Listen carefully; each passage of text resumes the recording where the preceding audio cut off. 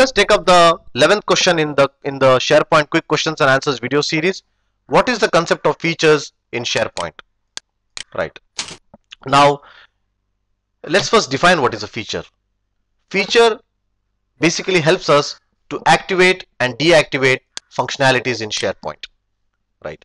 So, for instance, you have 10 or 11 functionalities in your website, and the user only wants to activate 3 or 4 of them.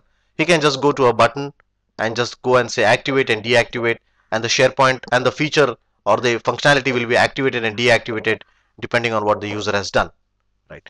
For example, let me show you some default features given by SharePoint. Now this page, the site features page, I have got it from the site settings, and you need to click on site features. Now there is a feature called as team collaboration list, and you can see that there is an activate and deactivate button. So if you say deactivate, it will just deactivate the feature, and you will no more be able to see collaboration activities on your site. On the other hand, you can just go and click activate, and it will activate the team collaboration list feature, and you can use it in your website. So what we'll do now is that we will try to activate, and we'll try to make a simple feature first, deploy it in the site features list, and then activate and deactivate and see that how features are actually implemented. Right. Now before we move ahead and we talk about features, let's look into some couple of fundamental things which we need to understand about features. First things, features needs to be copied into the features directory of the template of the templates features directory. So basically you can see that this is the directory of features, right? And you can see that every of this directory are nothing but features. That's the first thing. The second thing is that there are two XML files, feature.xml and element manifest.xml. Using these two XML files, SharePoint runtime understands what is the name of the feature, what it should do, where it should activate that feature, etc. So if you go to any of the feature, for example, now this is a SharePoint feature enabler, you will see that there is an element manifest.xml and a feature.xml. So these two files are essential.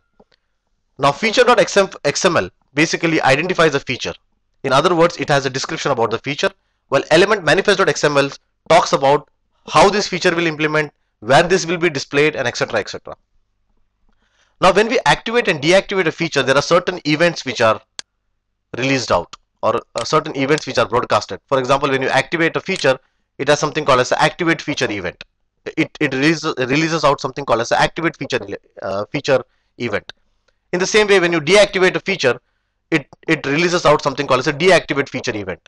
Now what you can do is that you can capture this event in a .NET assembly and do some kind of custom implementation. So when you click on a deactivate button, it releases out the deactivate event. When you click on the activate, it releases out something called as the activate event. Right. Now what we'll do is that let's do some kind of implementation.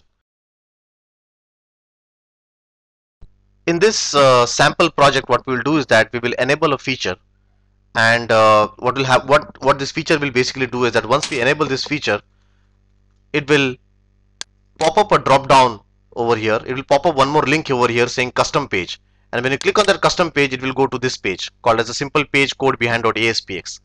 This is the same page which we had coded previously in the previous question. So what will happen is, if somebody clicks on the if somebody activates this feature what we are building now, it will create an extra link here saying go to custom page. When we click on that go to custom page, it will come to this page, and if anybody deactivates it, it will be removed from this link. Right. So as we discussed previously, the first thing we need to do is create those two XML files. So here's I have the feature.xml and the element manifest.xml. Now for the features.xml file, one of the important things which it needs to have is a unique GUID, because SharePoint recognizes a feature uniquely by using the GUID. So the first thing you will find in the feature.xml, the ID is the GUID. In order to create a unique GUID, what you can do is that you can click on tools, go to the create GUID menu and say create new GUID, copy it, and then paste the value inside the curly brackets into the ID or ID property of the feature. The second thing which we have talked about is that feature exhibits events. So two events which it exhibits is the activation and the deactivation event. So for that, you need to specify the assembly and the class name which will handle those events. And remember that whatever assembly and class names you are going to provide needs to be registered in GACT, and the public key token should be given here. So the second thing which you need to take care is which assembly will handle the event. So for example, over here I am saying that CLS feature receiver class will handle it. Now if you look at the CLS feature receiver class code, this is a custom class basically. The CLS feature receiver class inherits from the SP feature receiver, and what I have done is I have overridden the feature activated event and the feature deactivating event. In the feature activated event, what I am doing is I am first getting the reference of the site. Now SP web object is SharePoint object which actually references a site, right? When I say a site, I mean to say a site like the Learn SharePoint site. So the first thing what I've done is in this feature activated event is I've got a reference to the SP web object by using the properties class, and I have changed the site description and then updated it. So whenever anybody activates this feature, this code will run and it will change the description of the site to something saying click on the site action to see how custom page is displayed, and it also changes the site title. And when somebody deactivates this feature, I am changing the site description to something saying custom page display is disabled, and then I'm calling the update. You can get this source code on questpointvideo.com, and if you have bought the DVD, you can get this source code over there. So the first thing what we did is we have put in the feature.xml. We have given a unique GUID by using the tools create GUID. We have specified the receiver assembly and receiver class, and in the receiver feature we have overridden these two events, that is feature activated and feature deactivating, and over there we are just changing the site, the title of the site. Now the last important point which feature.xml has is it points towards the other XML file called as the element manifest.xml. Now the elements manifest.xml answers two questions. One is where will this feature be activated? I mean to say the location of the feature.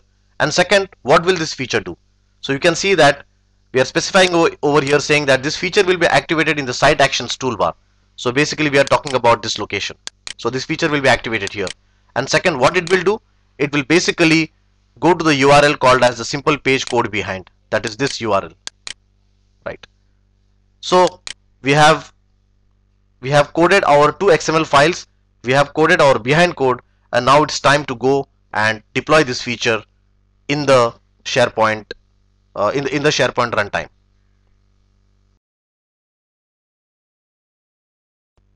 So the first thing what we need to do in order to deploy this feature in the SharePoint runtime is that we need to create a folder, I'll say first, in the features directory of SharePoint, and copy these two XML files which we had created now, element manifest.xml and feature.xml. Once we are done with that, we need to use the sts adm utility which you will find in the bin directory of 12 to install this feature. So you need to go to the Visual Studio prompt. When I said not to the Visual Studio prompt, I'm sorry, to the bin directory, and run sts adm -o. O means operation, and we need to say install -o install feature file name SharePoint feature enable /feature.xml. Now this SharePoint feature enabler folder is nothing but where you have copied your XML files. So that is this. So now what what sts adm will do is that he will install this feature in the SharePoint runtime. So I pressed enter, and you can see that it's telling me operation completed successfully and the feature is now been enabled. So let's go now and see if this feature has really been enabled. Go to site settings, go to site features, and you can see that there is a new feature added here called as go to custom pages. Now it has named the feature as go to custom pages because we have given the title as go to custom pages in the feature.xml.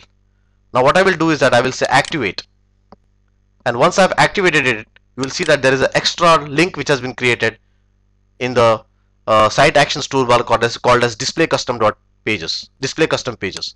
Now if you click on that, you go basically to the uh, you basically go to the simple page code behind. And second, as soon as I have activated it, it has changed my site title. So you can say that the site now has a custom page display, because in your feature.cs you had written the code to change the title. Now what I'll do is that I'll go and deactivate it back. So let's again go to site settings and let's deactivate it.